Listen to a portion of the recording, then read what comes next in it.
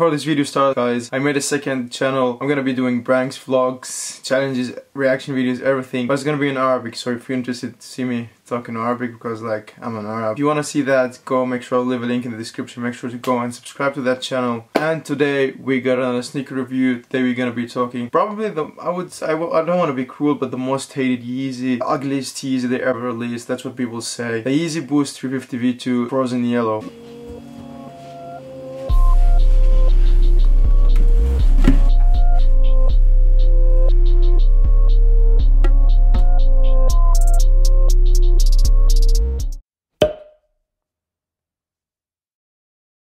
Let's start with the box. The box is the usual 350 box. We got 350 on the top, if you don't know. The Boost on the side. This side we got nothing. On this side we got Yeezy Boost 350 made by Adidas and the website. And here we get the size tag. And I don't know how many times I said it, but how they fit. For me, I take the insole out, so I wear them true to size. But if you wear them with insole, go half size up. I would recommend going half size up because they fit tighter on the toes. I like the tight fit, so that's why I go true to size and take the insole out. I think it's the perfect fit. But yeah, if you want to wear them with insole, go half size up. That's how they fit. Yeah, let's take a look at them. I actually love them. I don't hate them. And let's see what they're talking about. Just real quick, guys, look at this beautiful weather. Look at this beautiful snow. The first snow, like when it snows the first time, it's the most beautiful time. 2 days later it's just like shit. So yeah, I enjoy the first snow, but then I hate the snow. So yeah, how beautiful.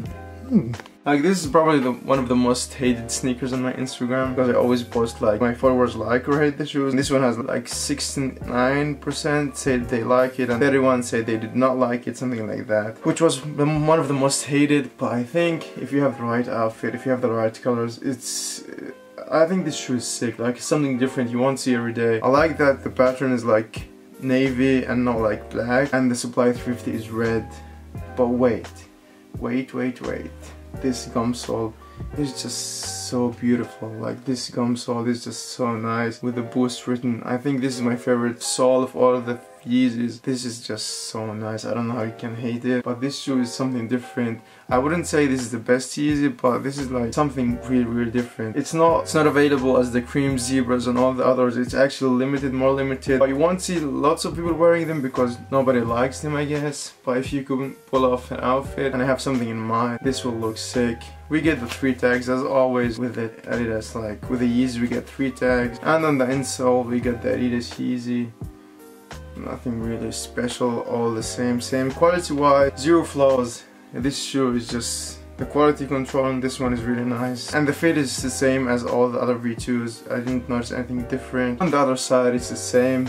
We also got no flaws, no glue stains, nothing. Everything is in place, everything is perfect. And we got the 3M stripes over here. Yeah, what can I say? I love it actually. I like it. I really do like it. Let me know, guys, what you think about it. I really want to know what you think about it. I know most of you might hate, but I think they're different. I think they're nice.